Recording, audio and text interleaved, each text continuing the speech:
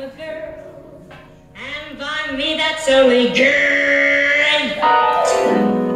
I'm proud that my silhouette is curvy, that I walk with a sweet and girlish gait, with my hips kind of swivelly and swerving.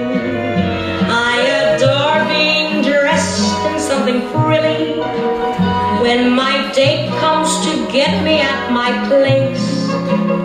Out I go with my Joe or John or Billy, like a filly who is ready for the race. Well, I have a brand new hairdo with my